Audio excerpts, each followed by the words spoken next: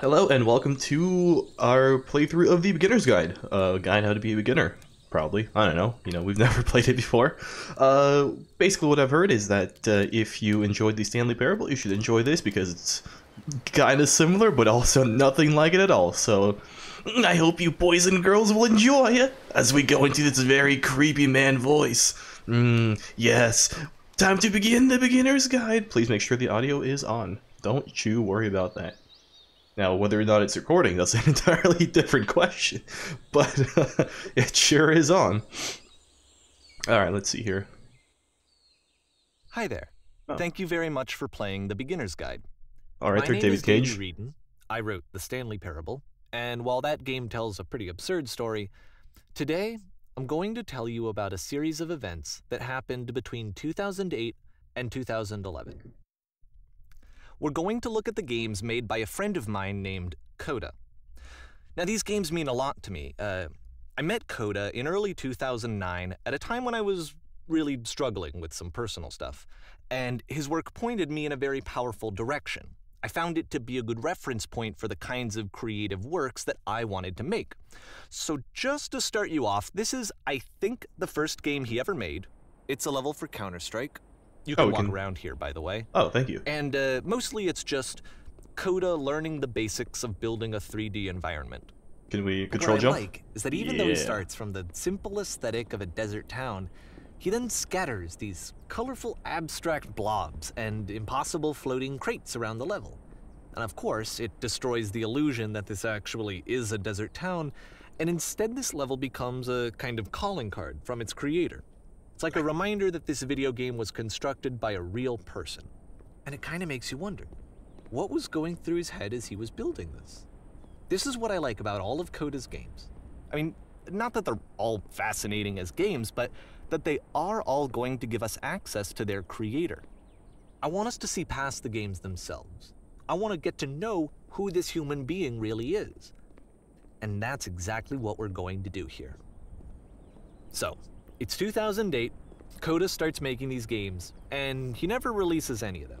He doesn't put them onto the internet, he just makes them and then immediately abandons them and they sit on his computer forever. And I think he really understood this image of himself as a recluse. At one point he jokingly renamed his computer's recycling bin to Important Games Folder. So, this was just how he worked. He tended to crank them out one after the other without even really pausing to try to understand what he had just made, until suddenly one day, he just stopped. In 2011, that was it. He made his last game, and then he hasn't made another one since. And that's why I've taken this opportunity to gather all of his work together, is because I find his games powerful and interesting, and I'd like this collection to reach him, to maybe encourage him to start creating again. And if the people like you who play this also happen to find his work interesting, then I'm sure it'll just send that much stronger of a message of encouragement to Coda. So thanks for joining me on this. If you have a particular interpretation that I haven't mentioned here, or if you just need to get in touch, you can email me at daveywreden@gmail.com. Okay, that's about it for introduction. Let's take a look at Coda's first proper game. As each game is loading, I'll show you the date that it was completed. This first one was made in November 2008. Okay, that was a lot more than I expected. Didn't expect to just go hard into, explanations of games and dialogue, so good. We're starting in a spot where I'm already caught off guard, so this is a good start. Also, do you think he called himself Coda because he's a coder? Like a coda? Oh. Warning. Whisper machine active. Whisper machine. Okay. This game is called Escape from Whisper, and it's one of the more generic games you'll see from Coda. Yeah, it looks like Steam Greenlight every day of the week. Am I right, my fellow gamers? Oh, alright. This is apparently now inspired by not CSGO, or CSS, or CS Source, or... No, that's the same thing, hold on. CS 1.6, or CS No Steam, or CS whatever else that I forgot to mention. It's good to know.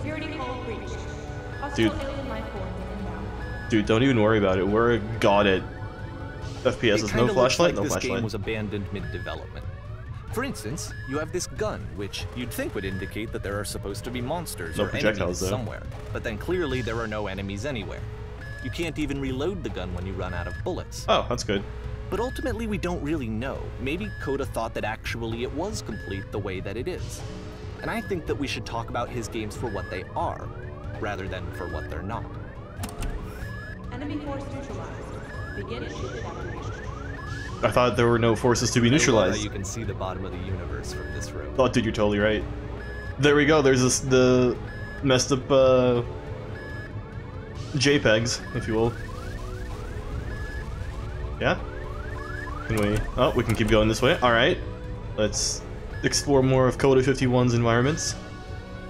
Oh, good. Apparently, this space station has a labyrinth. We've hit that part of the game. Sure, I don't know. There's really no reason for it that I've ever been able to discern, so in the interest of time, I'm just gonna skip you on past. Oh, thank you, please. And thank you. I don't know what that means, but basically thank you. This is the part that's interesting. The game has this narrative about the whisper machine and how it has to be turned off, and then you get to the engine room. And then you whisper to the machine, please turn off. Hey, you there, in the engine room. What? You could save us all. Sorry? That beam is powering the whisper machine. We could disrupt it by introducing a great enough heat signature. If your body could stop the beam. It's so much to ask, but for all of our lives, would you do it? Could you give yourself? I mean, I'm an unnamed man. I'm basically the Space Marine guy, except no legs, so, you know, sure, why not? Let me pause here for a second. What you just experienced, stepping into the beam and then dying, is probably what Coda had initially intended when he was developing this level. But when he first compiles and plays it, something goes wrong. There's a bug somewhere, and this is what happens instead. Wait, so did you fix the bug? Or... Oh, we float through the world. Oh, great. Oh, there's Labyrinth we can now look at. I wonder if you could have actually gone through it properly. The beam causes you to start floating. Teleports you. And this is an important moment for him. Can we move? No, because we can't yes, move. This is technically a glitch, but Coda identifies something human about it. Like how small it makes you feel in the face of this larger chaotic system. Or this floating could be the afterlife, a peaceful place, juxtaposed against all of the hysteria that you've just had to traverse. I don't even know. I have no idea what he was thinking, but what's clear is that after making this, something lodges itself in his brain. He wants to do more of these really weird and experimental designs. So he stops work on this and moves on to a stream of tiny little games that go in all sorts of directions. You're right, he moved away from this. Take a look at the first game he made after leaving this one behind. He left this AAA project behind, then switched to something a little bit more smaller and indie. Oh, good. The past was behind her. Alright. What is this, like, Windows screensaver? Yep. What? In this game, you can only walk backwards. 95. Windows screensaver 95. Nope, no left and right. No left and right. Alright. Oh. This is a little bit disconcerting, I will be honest. Don't really like... Oh! But the future So it's a short and relatively minimalist experiment combining motion and narrative. It is less advanced than the previous game, but actually it seems to be more focused, more complete. Coda's trying to give it a unique voice rather than simply basing it on a pre-existing trope. When she stops and looks, it becomes clear. Okay. What does become clear? But the future is always behind her. Will she find the strength? To survive? To stay out? To confront it. There is no more door here. It's a short little thought, it says what it wants to say, and then it ends. Didn't need anything more than that. Which to me is why it works, because it gets out quick. Okay, next one.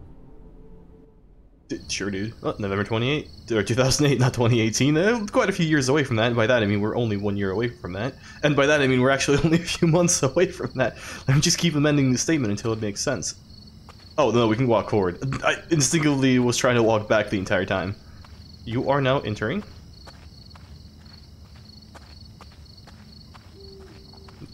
Nothing? Nothing. Alright. That's it. Okay, the meaning of this game won't be clear just yet. Please be patient with me for a few more games, and I promise you'll see what makes it interesting. December 2008, god damn it. Oftentimes, Coda would put bizarre titles like this one at the start of his games. Nonsense in it. Nearly every direction. I wish I'd known him at the time that he was making these early games. He would really only talk to me about his work as he was making it. Once he stopped work on a game, like, that was it. It was dead to him. And I don't agree with that at all, but what are you gonna do? Is Coda a guy I know who... it's tempting, but there's actually nothing over here. Sorry. Oh. Okay, well, was Coda a guy who, worked on the Stanley Parable? Coda 51? Alright.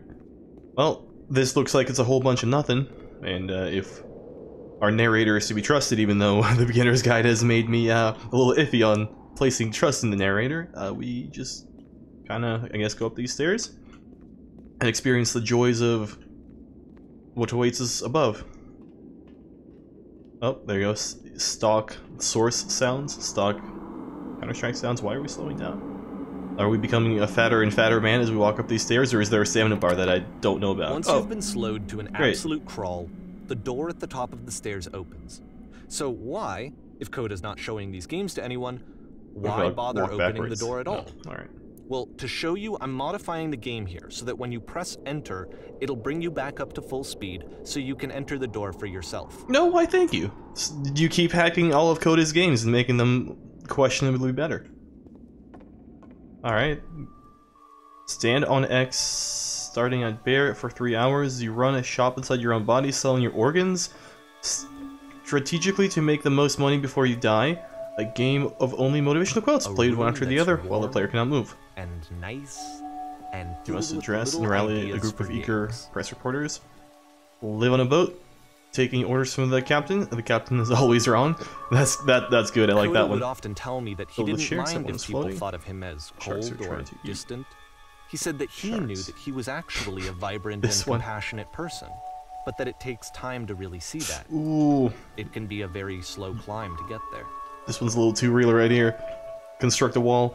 Read an enemy's email is to learn how to beat them. That's a cool concept. Press U to surrender. Alright. Play as the camera, filming in advertisement, something, something, something. January 2009.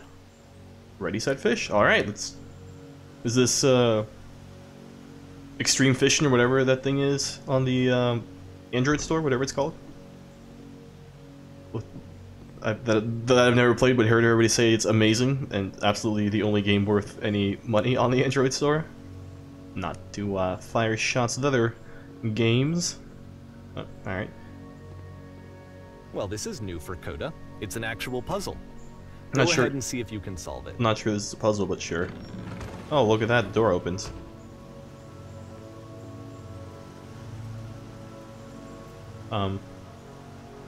I would presume that there is either another switch inside here, which it doesn't look like it.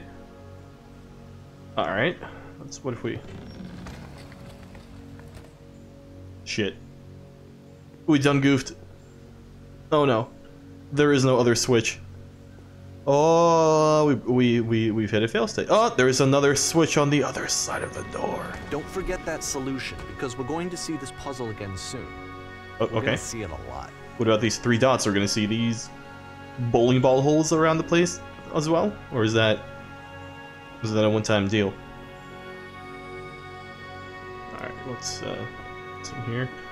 Oh, just a whole load of nothing. So that seems to be it, right? You walk down a corridor, you solve the puzzle, you get to the end. Simple enough.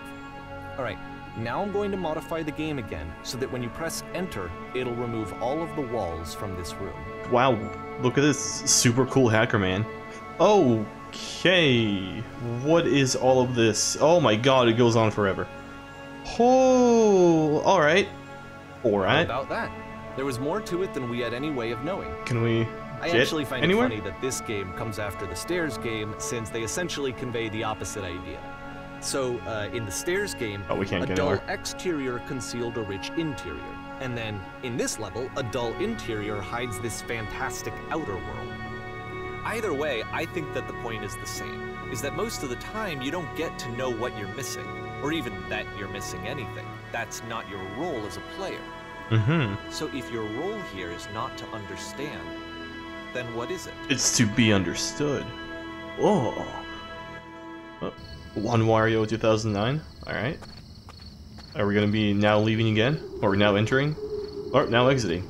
You know, none of them were right. This, combined with the entering game from earlier, tells us that Coda believes his games are connected somehow. It could even be that the stairs game and the puzzle game are literally connected in between this and the entering game. What? There's a bigger picture that all of his games are meant to play a role in, some larger meaning that we won't be able to grasp until we've seen all of them. And once we have, we can step back and start to understand what exactly that bigger picture is. Narrator / Weber, I think was the last name? Man, I think you're placing too much faith in Coda here. The Great and Lovely Descent. Oh, must have been inspired by the movie. Oh, well, we're just in a room full of white. Did we jump out the window from the Stanley Parable? This is a freaking upgrade in graphics. Look at that. Let's talk about video game development for a second. Sure. Every video game runs on what's called an engine, which determines what the game can and cannot I already do. knew that, narrator? So in other words, the engine is a set of tools for game development. Streetwise fool. Okay. To make all of these games, Coda is using an engine called Source. Yep. Like all engines, Source has certain things that it does well, and it has certain things that it does poorly. One of the things that it does very well is boxy linear corridors. That's why so many of Coda's games are set in these large, flat, empty rooms, is just because he's working with what the engine does well. I'm not sure Source is built for corridors, but sure. What kinds of creative work they're going to end up making. You might consider paying attention to the architecture in Coda's games to notice how they seem to stem from an engine that's very good at producing linear, boxy corridors. Alright, guess we'll go downstairs into some linear, boxy corridors. And maybe we'll find Boxy down there, who knows? Oh, wait a minute. Wait a minute. What is this? Have we found secrets? Have secrets been found? Oh. Well, guess it was to be expected from Coda. Oh, alright, we are now in strange textured environment, that's fine. This is exactly where I expected this to go, I'm not surprised. No, not even a little bit, no, that's totally not my lying voice. Oh god, I've done goofed. Oh, we have fucked it up forever. What? No, we actually like skipped a lot of nonsense. Alright, fair enough. Is it there? Oh, there's super like barely visible glass here. Alright, fair enough. As you can clearly see, puzzle platformers are not my forte. They're not my forte. 4T. I could go for 12T. Look, I don't know what I'm talking about. Just indulge me here for a second. Alright, just a bunch of cattle prod things. Oh, distortion is no good. Not a fan of distortion. Okay. Oh, baby. Oh, this is an elevator. Alright. Okay, so we'll keep going? No, we can't keep going? Please. Oh, you sure you want me to go this way and not like that game? Or, oh, we're in a cell. Funny enough, in Coda's original design, the doors stayed shut for a full hour before letting you go. If you don't mind, I think we're gonna skip that. No, you know what? I want you to keep me in there for an entire hour. I want the full Stanley Parable experience. This is something that he and I used to argue about a lot. You know, that whether a game ought to actually be playable, whether it means anything if no one can get through it. And I would always defend that, you know, all this work goes into the game, why not make it playable and accessible? Right. And so we just got into heated arguments over it, and there was one time that after one of these conversations, he went home, and a day or two later, he sent me a zip file entitled Playable Games that was full of hundreds of individual games, each of which was just an empty box that you walked around in and nothing else. Believe me, I played every single one of those just to find out if there was like a gag hidden somewhere. Wow, sounds like you guys waste a lot of time instead of developing the Stanley Parable. No wonder it turned out to be so fucking hot trash. Now I'm kidding. No hot trash there. It was actually, on a trash scale, it was a very mild and non-interesting trash. Which is to say that the trash part was mild and uninteresting. Look, I'm trying to say it was a good game. I don't know if that's coming across very well or not, but... Oh, there's a triple dot again. Can we examine it / interact with it? No? Alright. Fuck you then, Coda. Oh, this thing again. It's the puzzle again, with the exact same solution as the last time. Oh yeah? You sure about that? Because I don't know if I trust you.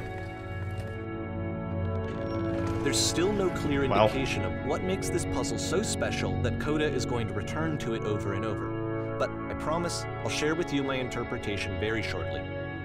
Well, at least you finally fixed the sky cube, even though you can clearly see that there's still, like, edges there.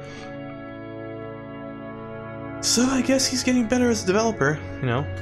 Everybody hurts sometimes, but also everybody, you know, learns through mistakes and experience. So there you go. Oh, listen, listen, listen. Listen to the sound of my voice. There's a furnace right here. Can we click it? No. Can we click it? Oh, this is just a floating wardrobe. No, it's actually grounded. No, it's floating. It's floating. Slightly above the ground, but it is floating. Okay, so 3 boys listening. Yo, you there? Did you come from up above? Here, What was up there? begins using a kind of dialogue system that he fashioned out of the engine's chat capabilities. Use the 1, 2, 3 buttons on your keyboard to respond. Yes, there was a world stamped with whiteness. Yes, there was an enormous prison. I spent hours in. Yes, there were these floating colored blocks. Let's talk about the prison. That's the world above. You've been there. Now this is important. Do you have to get through a puzzle with 2 doors and switches? Yes, I did. That was literally the last thing I did before coming here. No, I don't remember having to go through any puzzle. I prefer not to tell you. After all, we only just met. Yeah, let's go with that. What? But you don't understand. We are trapped here. That puzzle is our only escape. We need to get through it. You think you want to get through, but trust me, you don't. Let me describe it for you. Let me tell you all of what is over there. Alright, I will tell you how to solve it. Sure. Wonderful. Is that me telling them? Well, what is it? What's the answer? Please speak to me. Tell me how to escape. Tell me how to get free from this prison. I must know. It's the most important thing. There must be an ending. Oh, they switch between speak and listen when they're talking and not talking. Alright. I guess you gents have a good day reading books? No, the books are away from you, so I guess you're not reading them. Alright. Goodbye. Have a good time. And all that. Oh, 3 more gentlemen. And we're in the same exact room. Sweet. Hello, how'd you get here? Was there a puzzle you had to pass through? Yes, do you want to know how to solve it? No, I've been right here this entire time. I suggest you go and see the puzzle sometime. It's not meant to be solved, but you can sit in the black space in the middle. Why would I sit in the black space? Oh, it's plenty peaceful. It may not seem that way at first, but you'll come to think so in time, eventually. I really like the speak-listen thing that flips back and forth. It's kind of cool. It's definitely unique. Can we? Okay, I thought we actually couldn't walk through it. And now an endless set of stairs. And so we make one last descent down to the final floor of the level. Is it endless? No, it's not endless. And here I was expecting more from Coda. To fuck us over with endless stairs. Oh, and here's the title screen of the game. Oh, sort of. Not really. I mean, this thing's in it. It's a lamppost. A lamppost, yes, thank you. I couldn't remember the word for it. Why, but for some reason, Coda fixates on this lamppost. It's going to appear at the end of every single one of his games from here on out. I'll tell you what I think.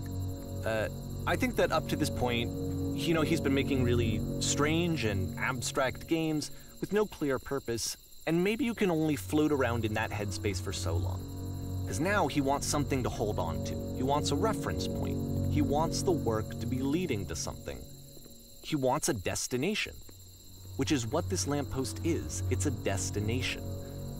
We're going to see it in the work as well. His games are just going to become a lot more cohesive, a lot more fully developed, with more of a clear idea behind them.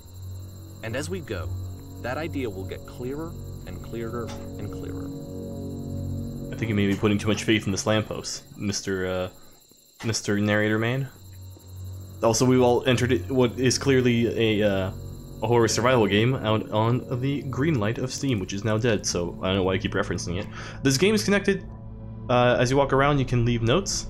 Connected by the internet, maybe? All notes you see are left by other players. Oh, so it's Dark Souls. Let me start by looking at the ceiling. Cool. Is this what a note is? Nice room, not. Okay. How do we leave the message? So first off, I'm sure you can deduce this, but this game is not connected to the internet. All of the notes that you're gonna see have been written by Coda. Okay. This was actually the first game of his that I ever played. This was shortly after I met him at a weekend game jam in Sacramento, where I grew up. I saw him working on this very level, and it was just so different from anything that anyone else was doing. So right away I was like, I have to be friends with this person.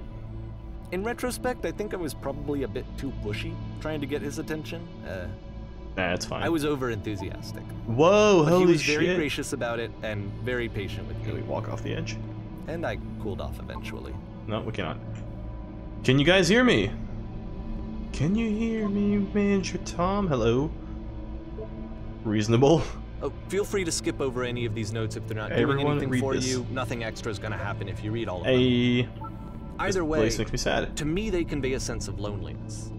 I see this person who's filled with thoughts and feelings and beliefs and has no way to express them except as scattered and unheard voices in a game that wasn't meant to be played. How is there wood and grass and concrete here? What the fuck? You're right. But it's ironic, isn't it? That in playing this game and seeing how alone Coda often felt, that we get to know him better and actually kind of connect with him. And I have to be honest with you, this idea is really seductive to me.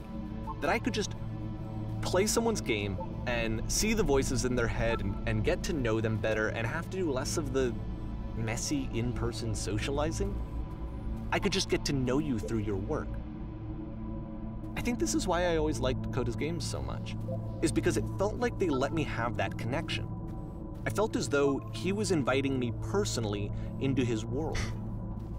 And then I feel less lonely too. Alright.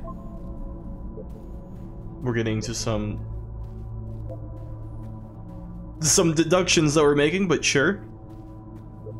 You're putting a lot of faith in, what the shit is this cabinet? You're putting too much faith in this, Coda boys. I don't know. Poeticism, I guess. Here in this place, the sailors are looking for it. You know what? I'll be honest, I'm probably gonna go ahead and stop reading these. Hey guys, just looking for someone to talk to at some point. Probably I refuse to believe probably this room, and then we're gonna go ahead and I mean, if we wouldn't have stopped there, or if we would have stopped there, we would have missed that beautiful message. I need to go to the fucking bathroom. Recognize me, please. Yeah, dog, there's too many messages to read them all. Nothing here. Go back to listen to that guy. Or maybe we don't actually read them all because we get trapped in a room somewhere. A free t-shirts. Need other side door while you two. Make game includes door. Can I open door? Thanks. Open sesame. Door how open. Do. Someday I will meet the person who made this, and I will stab him. I help people because of the internal good feeling I get. Okay. New room. Do you hear the chimes? They keep you going, don't they? I would like very much to be desired. Alright.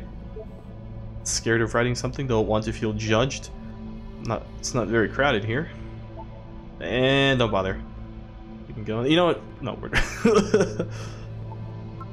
I mean, you know, we can keep exploring all these messages and determining Coda's thought process, but I prefer the narrator do it for us, to be entirely honest. Because this is going to take an extremely large amount of time, and we're trying to keep the action going, you know, keep the pace fresh. Oh, can we fall in? Oh, we can't fall in. Surprise. I am not safe. Did you have to say I'm not safe here? I'm not safe. Okay. Oh god, now I've got the hiccups. Probably shouldn't have drunk any beer before doing this, but hey, I'm not the smartest man. Also, I'm just kidding. It was just a lot of tea painting with this me. It was definitely not beer. Wink, wink. All right. Now you definitely know I drunk some beer because I'm starting to act a little freaky, a little weird. I guess was the word I was trying to go for. But hey, let's go with freaky now. Since we already established that narrative, let's just push it all the way through and see where it leads us, eh? At the end of this level, we're going to see the puzzle again. And here, I'll tell you what I think the puzzle means. Oh, there's some whispering. Each of these games represents an idea that was on Coda's mind at the time that he was making it. And the puzzle is a way of closing the door on a previous chapter of his life before moving on to the next one. I think you're reading way too much into this, dog. In each of his games, after exploring a theme that, he might find difficult, Coda can then place this puzzle that he knows has a reliable solution. He understands exactly how it works, and so it gives him a simple mechanism for moving on.